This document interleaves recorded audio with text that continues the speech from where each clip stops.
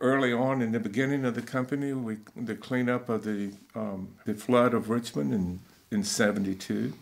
The flood occurred and they were looking for people for cleanup. The flood was coming down the river and it was bringing trees and wood and animals, wildlife, snakes and cows. And we had to go in with a front end loader and move that debris away. And it was not a very pleasant job. There was no electricity then because all the power was knocked out. And we were inside there with artificial lights in this basement with low ceilings. That was unfortunate for Richmond. It helped us get work, but you know, it was not a pretty sight, and it was not something that you can look back and see progression. It was a lot of destruction, and we tried to work through that. It was a recession, and we were really needing work, and we got the job, and we had a joint venture with a company called Wrecking Corps of America. It was interesting, and as we did that job, we tore the building down that existed, but once we got to cut through the foundations, we ran into another section of the prison that was previously built in colonial times. Back in them days, there was no Walmart and Short Pump. There was no. So you went to Richmond to Sears and Tallheimers and Millen Roads and those places to shop as a kid, and you went by the prison a lot. And to be a part of tearing it down or see it torn down right firsthand inside the gate, it was an eye-opener.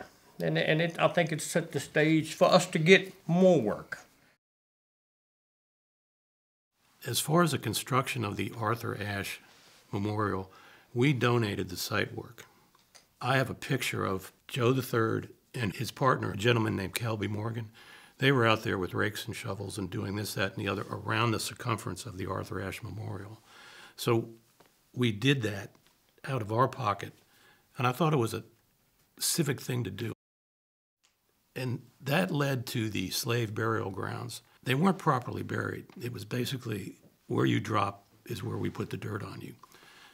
And I think I got together with Joe, and I said, Joe, can we create a graveyard where these people can be properly laid to rest with the dignity and the honor they deserve? And he said, yeah, let's do that. Those folks are properly laid to rest now. And that, I think, is important, not only to me as a human being, not only to Joe and his son as a human being, but to this city of Richmond, which we call home.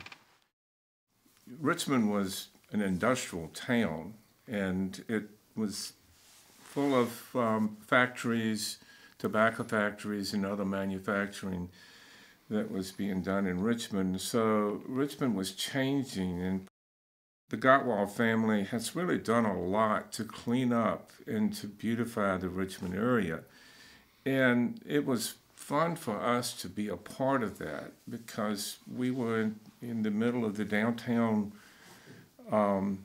performing some demolition, grading, and we looked at it as prestigious jobs, and we wanted to be a part of that.